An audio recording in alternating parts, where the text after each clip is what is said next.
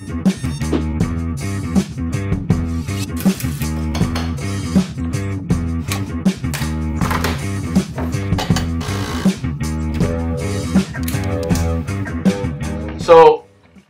this is a Vic-20 that I bought. Not sure if it. I think the guy said that the lights come on, but there is no video. But is he using the correct connector or the correct video input on the TV or such? So let's first. I already opened that, but let's take a look. Anyway, I already made some changes, so I've put some heat sinks. In fact, I already solved the problem with this one, but I'm gonna recreate the process that I took to arrive at the correct answer. First, there is no fuse here, so I have a spare fuse, 1 amp, 125 volt or 125 volt, 1 amp. Yeah, it says 1 amp on the board. So that's one thing taken care. We'll connect the video out and a power supply. So let's try to measure voltage here from ground. 5 volt. 5 volt. So there is 5 volt everywhere, and the Vic-20 is running on 5 volt. Anyway, so everything seems to be good on the power side. Okay, so there is no picture. If I turn it on, turn it off, I hear a sound from the speaker, a talk, but there is no picture. So let's try to connect the logic probe. One of those caps, yeah. Those caps are for filtering, so there's a +5 there. Probe. So that works. Yeah. So let's bring the 7502 pin out. So let's try the address lines. So every address line is low, so the processor is not doing anything.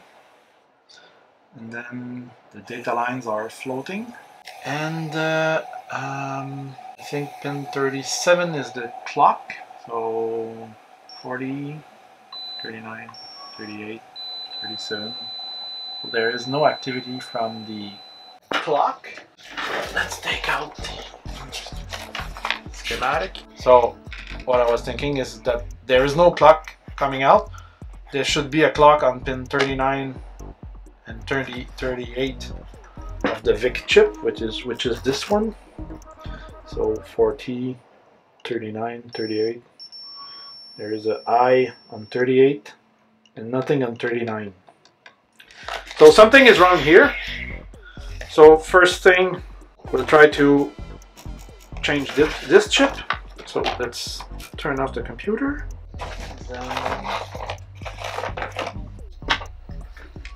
Take out that chip.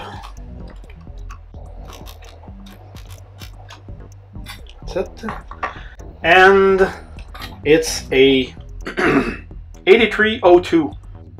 It's a Mitsubishi. It's equivalent to a Texas Instrument 7402.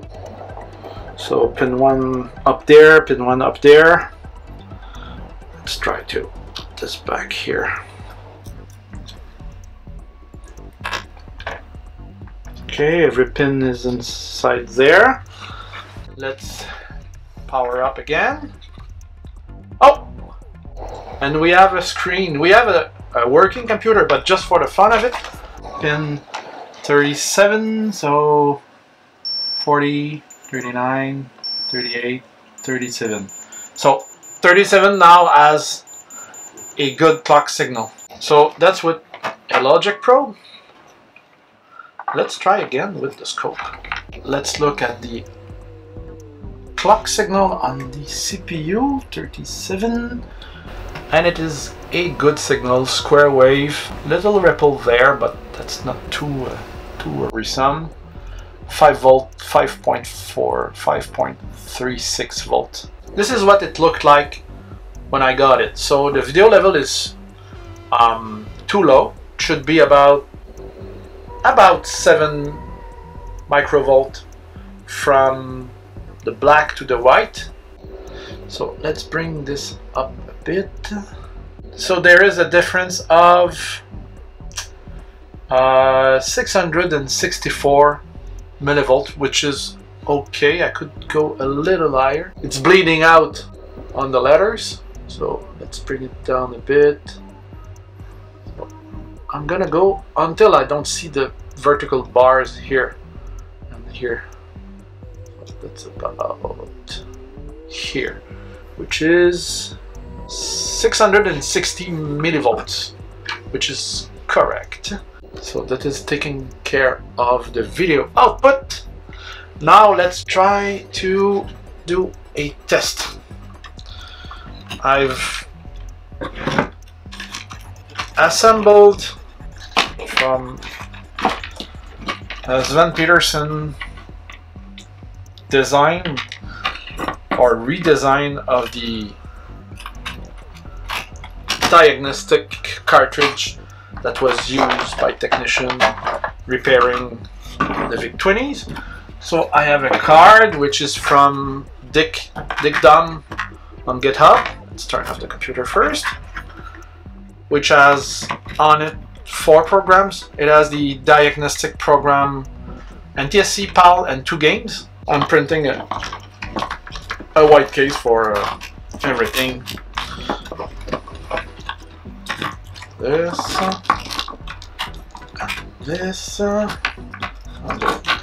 the disc port, and this one on the joystick, and this little one the correct way on the keyboard, which connects here.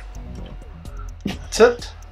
So let's try to do a full, let's bring it like this, a full diagnostic to see if it will pass. It has a good image. So run test 1 is okay.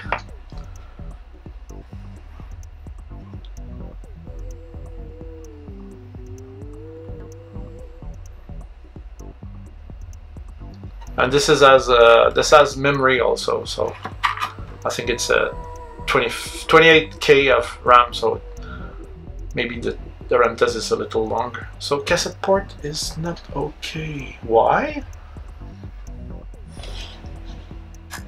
I think the fuse is blown. What did I do?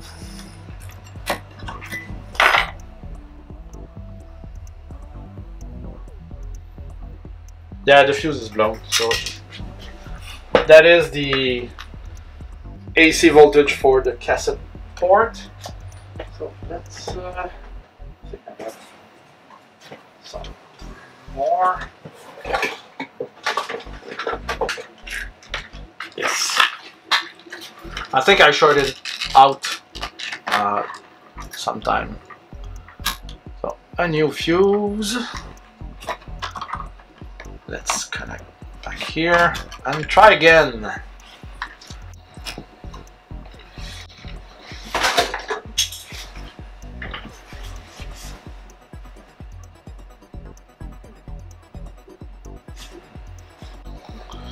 Cassette bad again.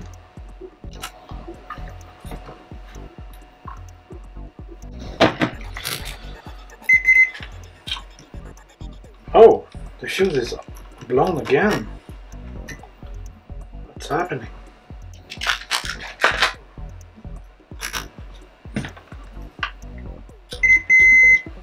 So the cassette port will report bad if the fuse is blown, because I think it's about the only place where the AC voltage from the power supply goes to the cassette port. So let's see if we see a Motor. No, it's bad again. And I think it's blowing the fuse right away. Have a short somewhere or something? Maybe. Let's take out the let's take out the shield.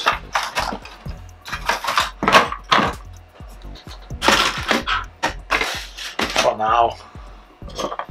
Then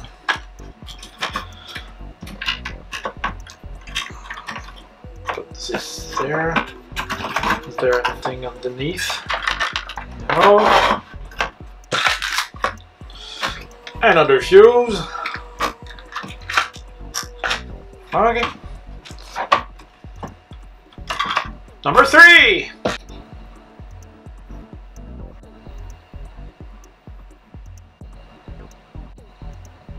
Yeah.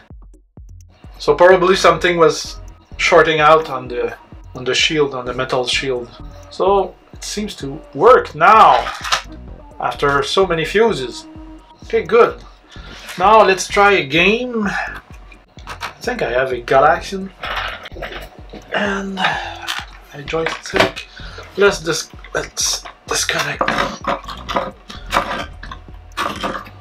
harness. That. Connect the joystick. Connect the keyboard, and because I think I have to push some keys. This.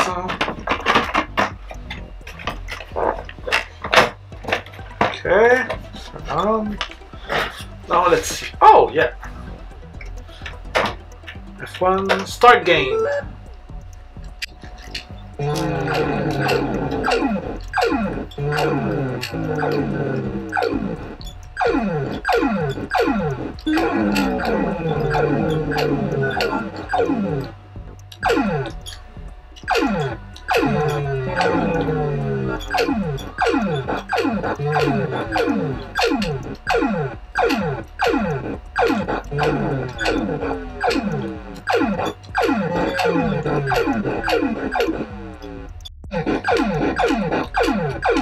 Ah, nice game.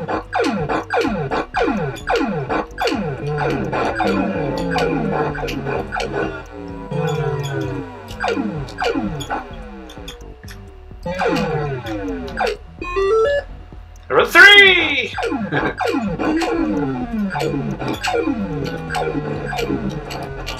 Oh shoot. And this is a Wico. A joystick from that I used when I had the Commodore 64 and Commodore Vic-20.